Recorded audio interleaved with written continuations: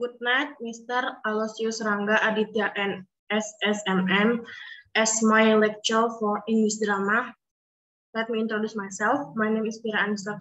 My seat is 33210169. I will complete my assignment for English drama. Next.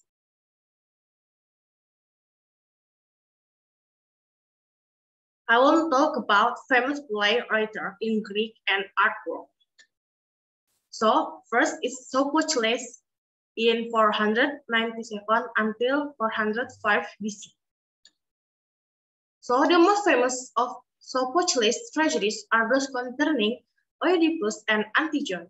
These are often known as the Theban plays, although each play was actually a part of different mythology, the other members of which are now lost. Sophocles influenced the development of the drama. Among Sophocles' earliest innovation was the addition of a third actor, which further reduced the role of the chorus and created greater opportunity for character development and conflict between characters. He developed his characters to a greater extent than earlier playwrights such as Aeschylus.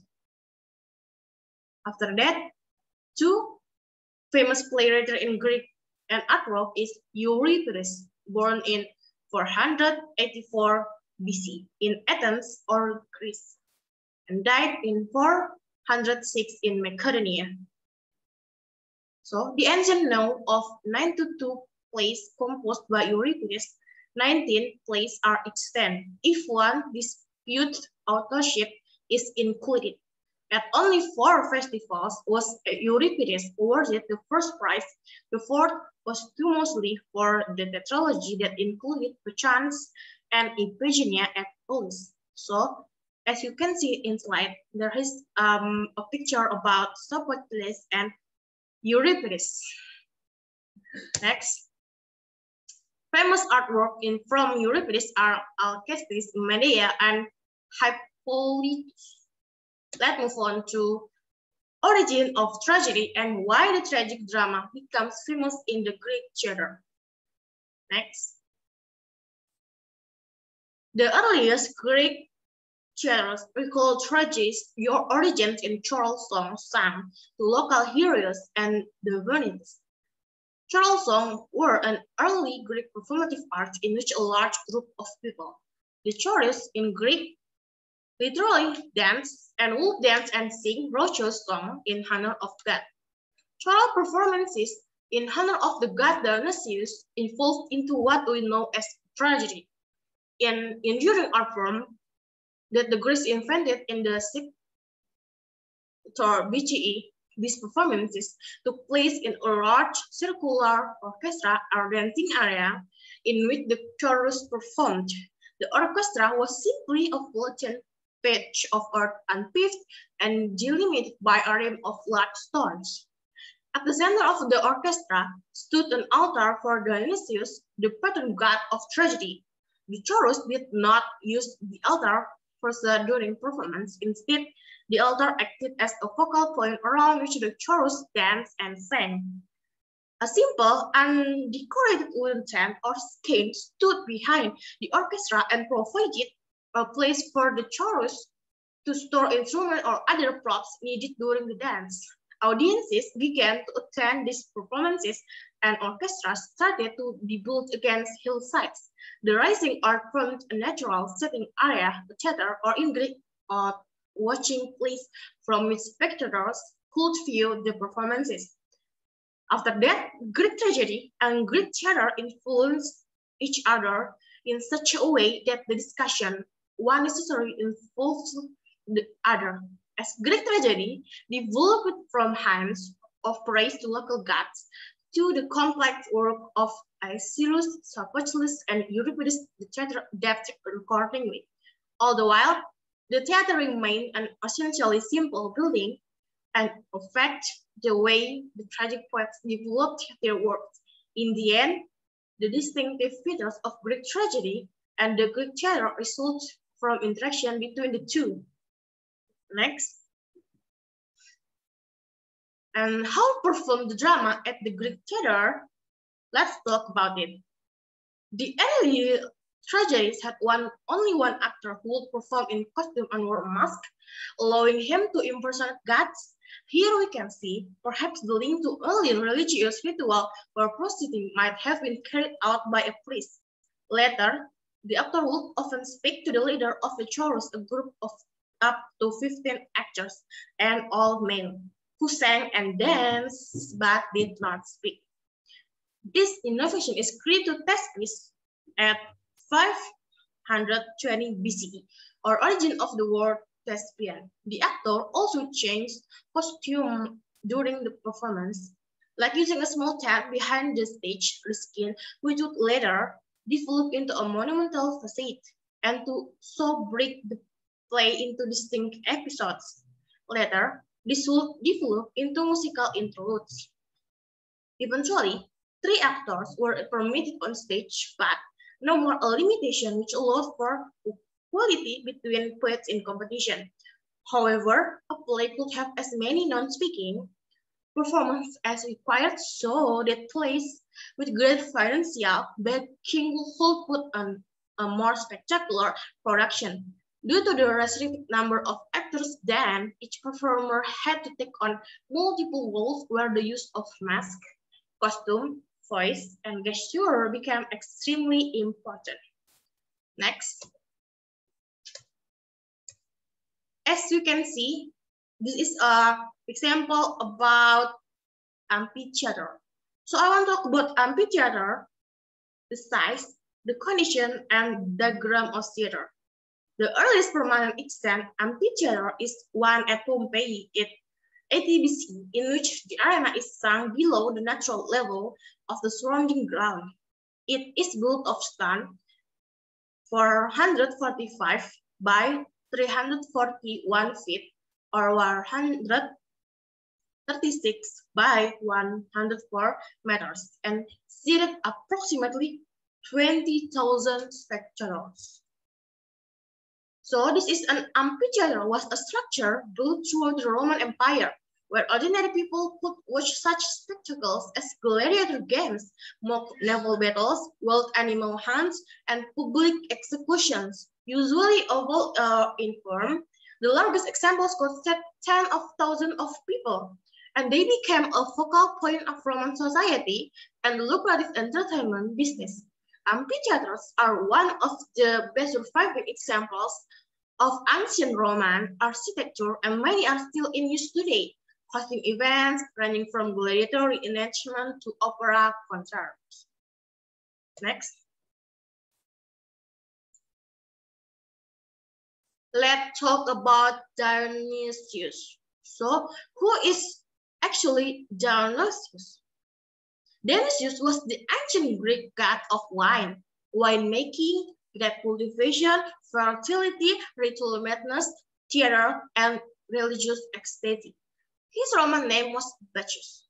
He may have been worshipped as early as 1500 until 11,000 BCE by Mycenaean Greeks. As wine was a major part of ancient Greek culture, Dionysius was an important and popular figure in mythology. He was one of 12 Olympians, although he was the last to arrive, and his unusual birth and upbringing marked him as an outsider.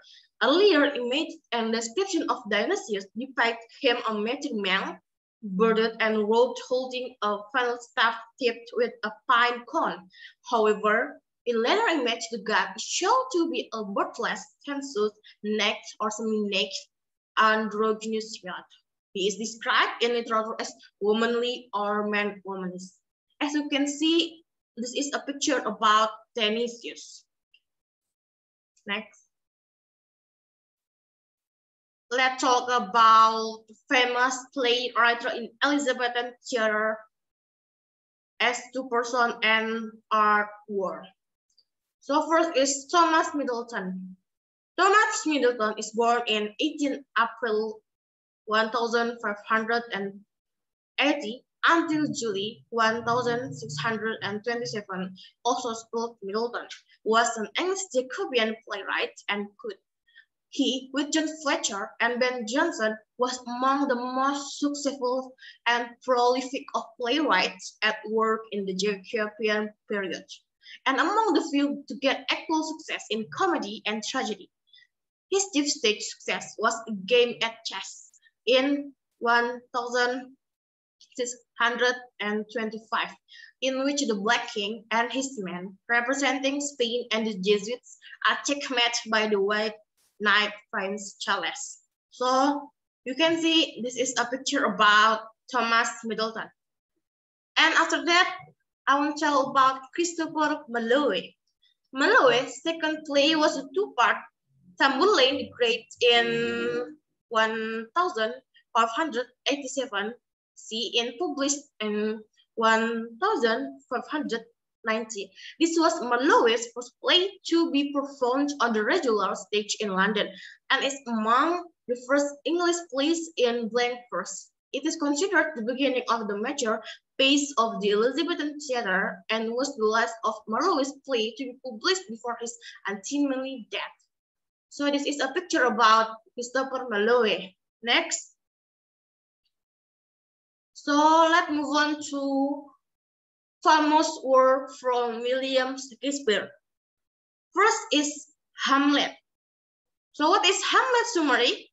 Hamlet's summary is the ghost of the king of Denmark tells his son Hamlet to avenge his murder by killing the new king, Hamlet's uncle. Hamlet feigns madness, contemplates life and death, and seeks revenge. His uncle, fearing for his life, also devises plots to kill Hamlet. The play ends with a duel during the king, queen, Hamlet's opponent, and Hamlet himself are all killed. So the Hamlet is chronological plot. Next. So what is characterization of Hamlet? This is an example picture about Hamlet story by William Shakespeare. So first is Claudius. Claudius is a calculating, ambitious politician driven by his sexual appetites and his lust for power, but he occasionally shows signs of good and human feeling. His love for Gertrude, for instance, seems sincere. After that, we have Gertrude, the Queen of Denmark. Hamlet's mother, recently married to Claudius, Gertrude loves Hamlet deeply, but she is a shallow, weak woman who seeks affections and seems more arrogantly than moral rectitude or truth. After that, Polonius, the Lord of Chamberlain of Claudius' court, a pompous, conniving old man. Polonius is the father of Laertes and Ophelia. After that, Horatio, Hamlet's close friend. Horatio is loyal and helpful to Hamlet throughout the play. After Hamlet's death, Horatio remains alive to tell Hamlet's story. Next, about Ophelia. Polonius' daughter, a beautiful young woman with whom Hamlet has been in love. Ophelia is a sweet and innocent young girl who obeys her father and her brother Laertes. Dependent on men to tell her how to behave, she gives in to Polonius' chance to spy on Hamlet. Even in her lapse into madness and death, she remains maidenly, singing songs about flower, and finally drowning in the river amid the flower garlands she had gathered. After that, the ghost. The specter of Hamlet, recently deceased father, the ghost who claims to have been murdered by Claudius, calls upon Hamlet to avenge him. Next. Let's talk about Othello. Summary of Othello is the play's protagonist and hero. A Christian Moor and general of the armies of Venice, Othello is an eloquent and psychically powerful figure, respected by all those around him. In spite of his elevated status, he is nevertheless easy prey to insecurities because of his age, his life as a soldier, and his race. He possesses a free and open nature, which his inside logo uses to twist his love for his wife, Desdemona, into a powerful and destructive jealousy. So in Othello, using about chronological plot. As you can see, this is a picture about Othello. So what is characterization of Othello? First is Desdemona. The daughter of the Venetian Senator Brabantio, Desdemona and Othello are secretly married before the play begins. While in many ways stereotypically pure and meek, Desdemona is also determined and self-possessed. Second is Lago. Lago is Othello's sign, also known as an ancient or standard bearer, and the villain of the play. Lago is 28 years old, almost ascetic delight in manipulation and destruction person. Third is Misael Cassio. Misael Cassio is Othello's lieutenant. Cassio is a young and inexperienced soldier whose high position is much resented by Lago. Truly devoted to Othello, Cassio is extremely ashamed after being implicated in a drunk brawl on Cyprus on losing his place as lieutenant. Lago uses Cassio's youth, good looks, and friendship with Desdemona to play an Othello insecurities about Desdemona's fidelity. After that, Emilia. Emilia is Lago's wife and Desdemona's attendant. A cynical, worldly woman, she is deeply attached to her mistress and distrustful of her husband. So, let's talk about the condition of England in the Black Death Plague and how they can solve that problem. As you can see, is a darkness in England earlier. So, the condition that is blood and fluid seeped out of these strange swellings, which were followed by a host of other unpleasant symptoms, such as fever, chills, vomiting, diarrhea, terrible aches and pains, and that in short order death. The bubonic plague attacks the lymphatic system, causing swelling in the lymph nodes. The bubonic plague can be treated and cured with antibiotics. So they can solve problem is if you are diagnosed with bubonic plague, you'll be hospitalized and given antibiotics. In some cases, you may be put into an isolation unit. Next. So what is obstacle in the Elizabethan period? Let's see.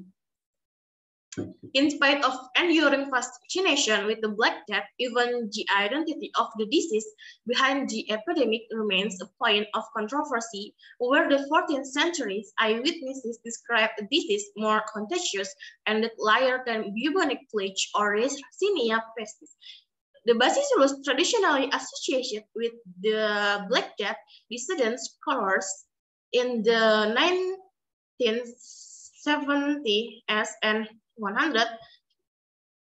1980s as proposed to typhus or anthrax or mix of typhus, anthrax, or bubonic plague as the culprit.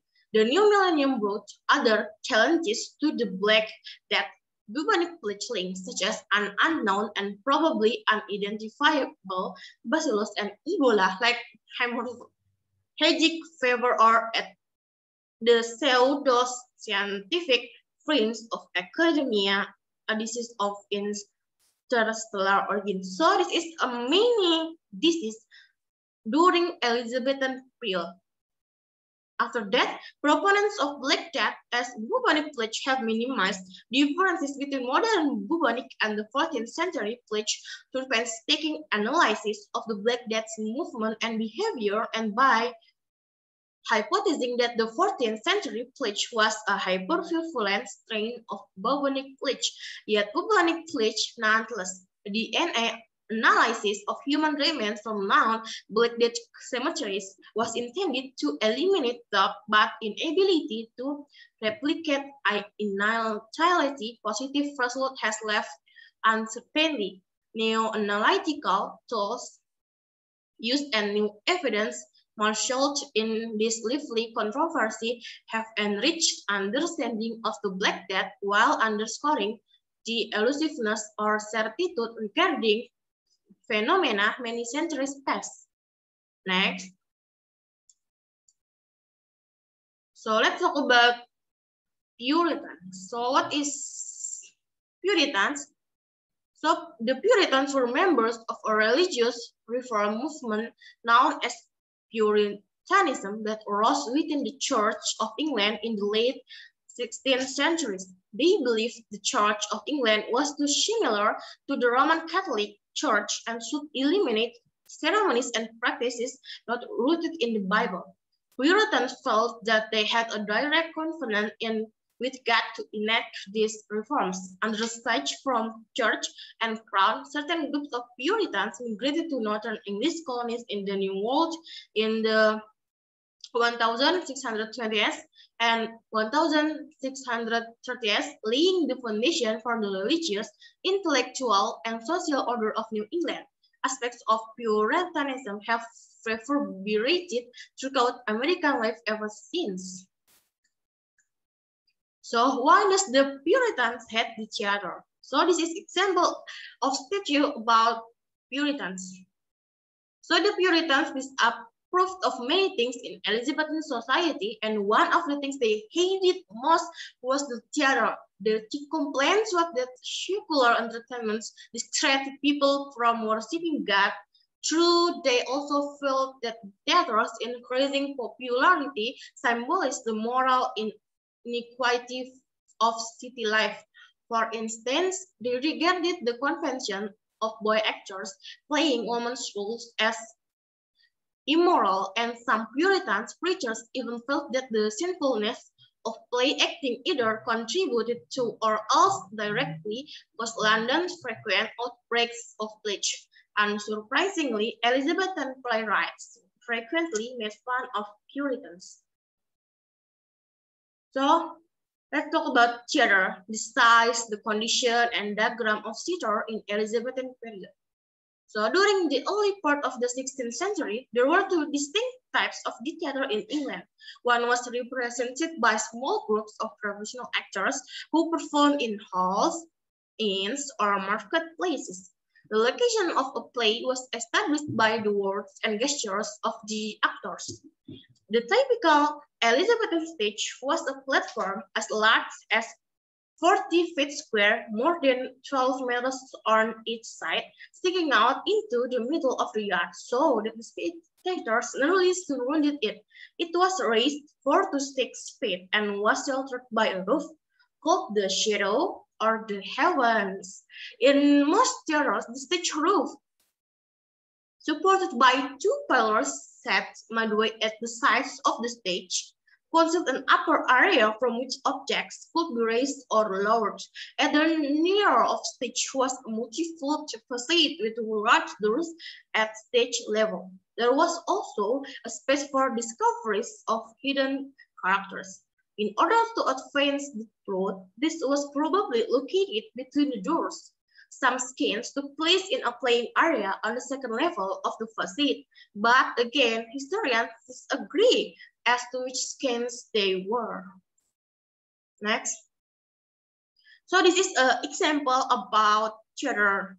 So all of the theater buildings were round, square, or octagonal with thatched roofs covering the structure surrounding an open courtyard. Spectators, depending on how much money they had, could either stand in the yard, which may have sloped toward the stage, sit on benches in the galleries that went around the greater part of the walls, sit in one of the private boxes, or sit on a stool on the stage proper.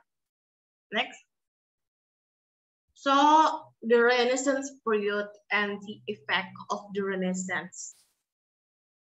In the Renaissance was a fervent period of European cultural, artistic, political, and economic rebirth following the Middle Ages, generally described as taking place from the 14th centuries to the 17th centuries.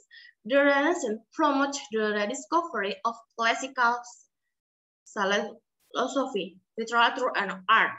Some of the greatest thinkers, authors, statesmen, scientists, and artists in human history thrived during this era, while global exploration opened up new lands and cultures to European commerce. The Renaissance is credited with bridging the gap between the Middle Ages and modern-day civilization.